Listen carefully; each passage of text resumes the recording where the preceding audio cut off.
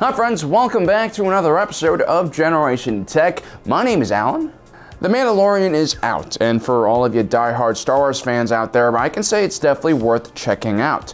It's still too early to judge whether the series is going to be good or not. I am a little worried about Dave Filoni transitioning from animation to directing live-action actors, but as far as the world and story goes, you can definitely sense that Jon Favreau and Dave Filoni are basically the biggest Star Wars nerds in the world, which is an awesome thing. J.J. Abrams was also a huge fan, but it always felt like he was too afraid to add anything to the franchise, and Rian Johnson says he's a fan as well, but that's kind of suspect. I know we Star Wars fans are very hard to please, but that's only because we love the franchise so much. But anyway, what we see with Favreau and Filoni are two fans who also happen to be skilled creators who are willing to experiment and delve into the unknown parts of Star Wars lore that we've always wanted to know about. They're basically the Goldilocks mama bears of Star Wars creators, and plus TV shows nowadays are basically produced with the same quality as films, so yeah, highly recommend you check it out for yourself. Now, as a hardcore Mandalorian fan who enjoys wearing Kaminoan skin gloves,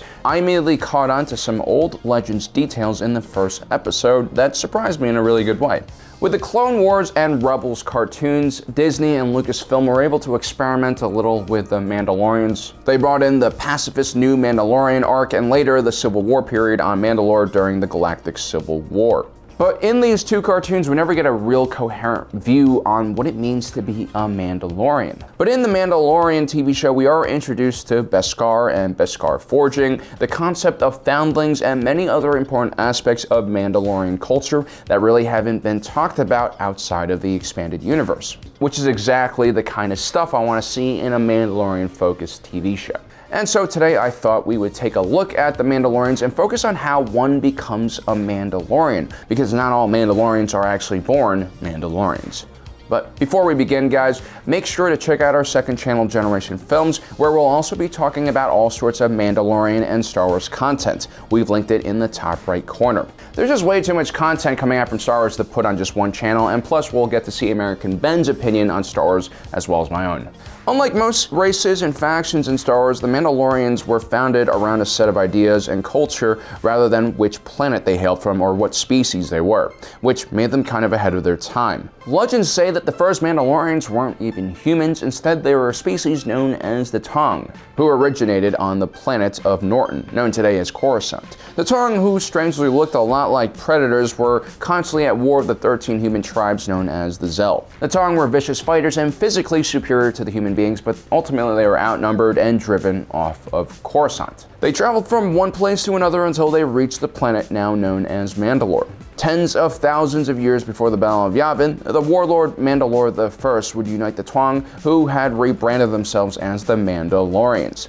The Mandalorians could be identified by their Crusader armor. Mandalore was home to an extremely rare mineral known as Beskar. Mandalorian smiths would work this metal into a special alloy which could resist blaster bolts and even stop lightsabers. This is one of the most expensive materials in the galaxy and could only be found on Mandalore and its moon, and it was a very important part of Mandalorian culture. Eventually, the Mandalorians would start launching great crusades against neighboring worlds and quickly started taking over a lot of territory. Their society could almost be described as nomadic because they were constantly traveling from one planet to another in great war parties, kind of like the Great Mongol Hordes or the Dothraki. And through their travels, the Mandalorians would basically accept any warrior that was worthy of becoming a Mandalorian. It didn't matter what species you were, as long as you could fight, honor the code, and have a body that could fit inside of some plated armor. There's an entire Mandalorian code of honor as well that kind of explains everything in case you're interested. We'll also link that video in the top right corner.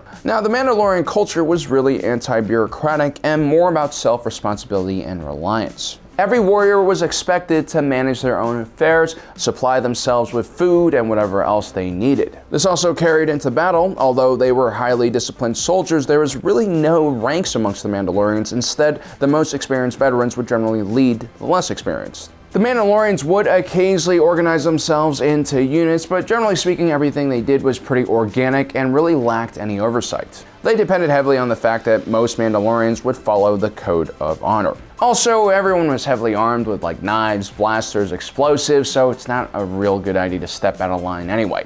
Now, Mandalorian society was pretty tough. There was constant warfare and violence and fighting, but it was also a surprisingly egalitarian society.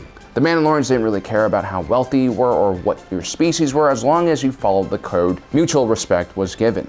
Now, the classic Mandalorian Crusader period was just one point on the wider Mandalorian timeline. Throughout its history, the Mandalorian faction would fluctuate from loosely united war clans to galactic-wide hordes and empires. Each iteration of the Mandalorians would heavily change the structure of their society. But generally speaking, throughout most of their history, it was pretty easy to walk on and try out as a Mandalorian. Whether you walked out alive was a whole other story, though. You also had periods like the Neo-Crusader era, which resulted in the greatest rise and fall in Mandalorian power.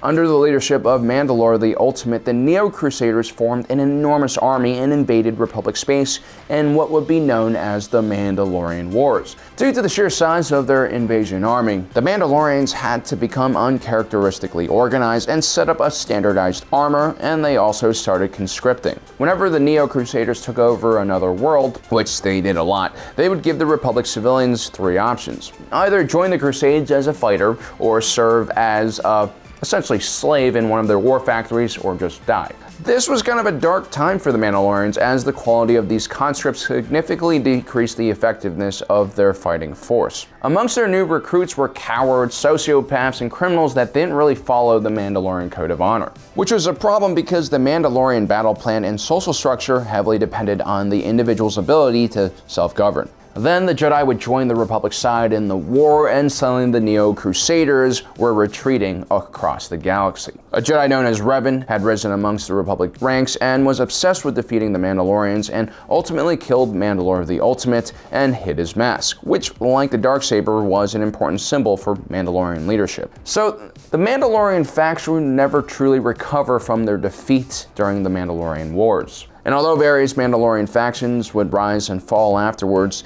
they would never as a people obtain as much influence as the Neo-Crusaders did. But Mandalorians were still well respected and highly sought after as mercenaries and bounty hunters.